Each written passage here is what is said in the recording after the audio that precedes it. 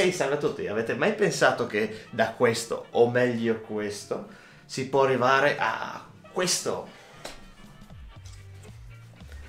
Ah sì, aspettate che metto meglio. Ecco qua. Se non si vede bene, vi metto una foto in sovraimpressione che rende di più l'idea. Come ho fatto? Beh, serve del filo, dei chiodi, un'applicazione, una cornice, ma se siete abbastanza curiosi potrete saperne di più, ovviamente dopo la sigla.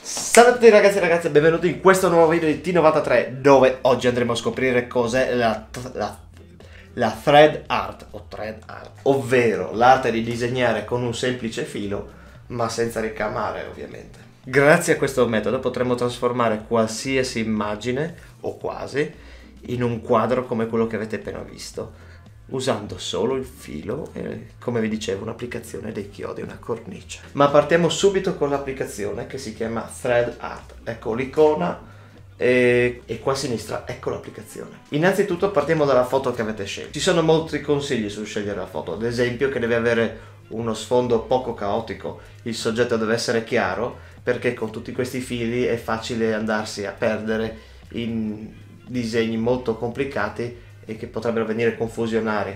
Ovviamente più passaggi faremo, più l'immagine verrà definita, però ci verrà più scura, quindi se vogliamo fare una cosa di un bel impatto molto chiara, ci converrà scegliere un soggetto semplice con uno sfondo chiaro e possibilmente con l'assenza di ombre su di esso. Ad ogni modo potete provare con qualsiasi immagine, tanto un risultato di anteprima ve lo fornirà già l'applicazione, quindi non è che scoprirete alla fine se il risultato che potete ottenere è fattibile o meno, quindi non vi resta che provare. Nello step successivo potete scegliere la forma, quadrata o tonda. Io ho scelto quadrata per il semplice fatto che era più facile per me da ritagliare e da costruire. Veniamo al numero di punti. Il numero di punti è quelli a cui il filo passerà attorno. Più ce ne sono e più l'immagine verrà definita. Nel mio caso ho scelto il numero minore, 200, per vari motivi. Uno, per lo spazio.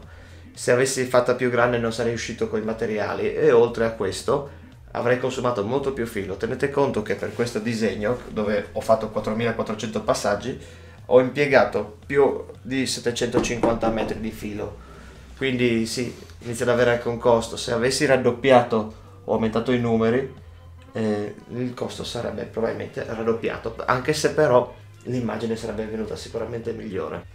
Tra l'altro il distanziamento che ho usato tra un chiodo e l'altro è di 5 mm, mentre l'applicazione suggeriva 1 centimetro.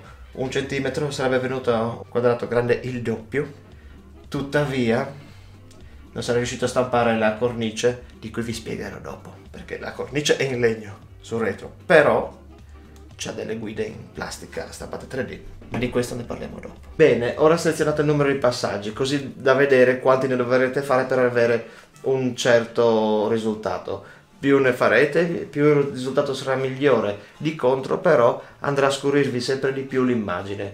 Quindi occhio che, tra l'altro, col filo, se avete ridotto gli spazi tra i chiodi come ho fatto io, vi ritroverete un'immagine più scura di quella preventivata. Quindi più passaggi, più scuro il disegno, ma più dettagliato. Sì, ovviamente fino ai primi 1200-1500 passaggi si distingue poco il soggetto, ecco.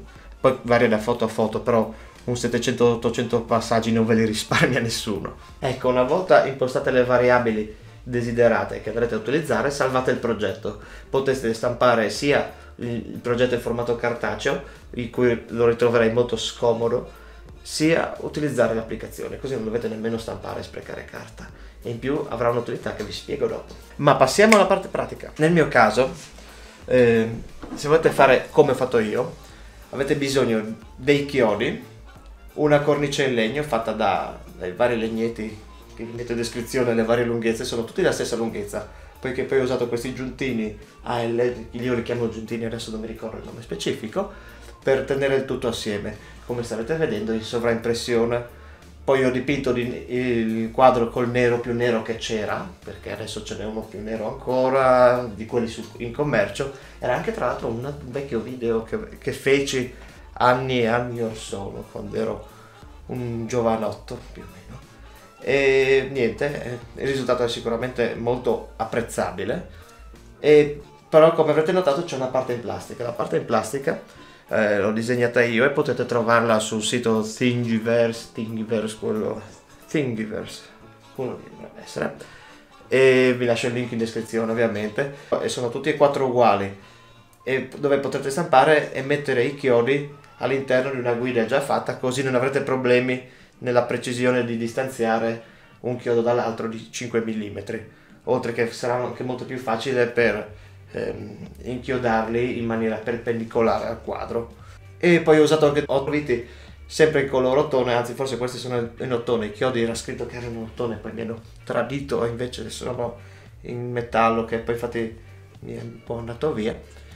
E niente, e poi stampate questo e assemblate il tutto, come starete vedendo, per ottenere il risultato finale. Dopodiché dovrete numerare con dei bigliettini in carta tutti i chiodi, a meno che non volete ricontarli di volta in volta a mente, secondo questo ordine, un ordine che vi darà l'applicazione. Non sbagliate, se no sbagliate poi anche il disegno. E adesso ci tocca solo che disegnare. Bene, nel momento del disegnare aprite l'applicazione, aprite il progetto e da questa schermata vi indica già da quale punto partire. Nel punto in cui dovete partire fate un nodo al chiodo. Vi vorrei insegnare quale nodo, ma i miei sono stati tutti improvvisati, infatti ho paura che prima o poi qualcosa si slacci, ma sembrano resistere. E dopodiché per passare al chiodo successivo, su dove passare il filo, basta premere la parte destra dello schermo, la parte destra inferiore dello schermo. Se sbagliate, premete nella sinistra per tornare al chiodo precedente, magari se perdete il filo del discorso. Ad ogni modo, ogni volta che passate accanto a un chiodo, passategli attorno in senso orario, nel senso a mo' di orologio, in modo che la spaziatura risulti sempre costante. Usate un filo in cotone al 100% o meno, io ho usato quelli.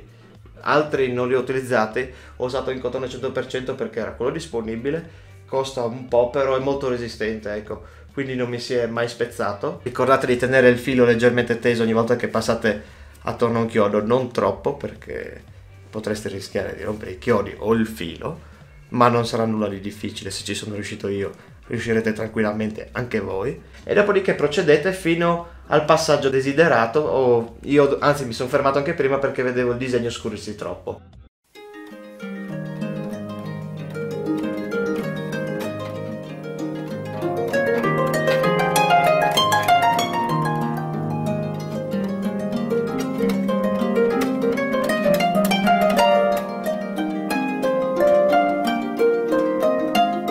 Ma a 4400 passaggi ho dovuto fermarmi, anche perché mi sono trovato che si era riempito anche lo spazio dei chiodi e iniziava a scappare il filo ogni tanto, oltre che è un po' troppo scuro. Bene, fatto? Ricordatevi che prima dei 700-800 passaggi non vedrete nulla di chiaro, quindi non scoraggiatevi. Tanto questo è un lavoro di pazienza, vi consiglio di farlo magari guardando Netflix o ascoltando qualche podcast, così da non buttare via il tempo. Anzi, vi dirò che è una cosa abbastanza rilassante. La cosa meno rilassante è stata stampare questi pezzi, che praticamente questo è un progetto che ho iniziato già 4-5 mesi fa, ma per via della stampa sono stato fermo molto a lungo, perché se vedete nei dettagli non è stata molto costante, anche perché il piano di stampa non era perfettamente piano e in certi punti aderiva, in certi punti meno. Poi ho sempre il problema con la stampante che si inceppa il filo all'interno dell'estrusore, quindi diciamo che è stato molto difficile, oltre al fatto che avevo anche provato vari prototipi che non implementavano l'utilizzo di chiodi con una stampante in resina, però mi sono trovato molto male con la stampante in resina perché è anche molto piccolo, devo stampare il pezzo in 2 parti e diciamo questa secondo me è anche la soluzione più elegante, visti anche i chiodi in ottone che fanno un po' di steampunk, che piace un sacco anche a me. E niente, se avete qualche domanda scrivetela nei commenti, spero che il video vi abbia incuriosito, mi raccomando siate sempre curiosi e alla prossima da T93.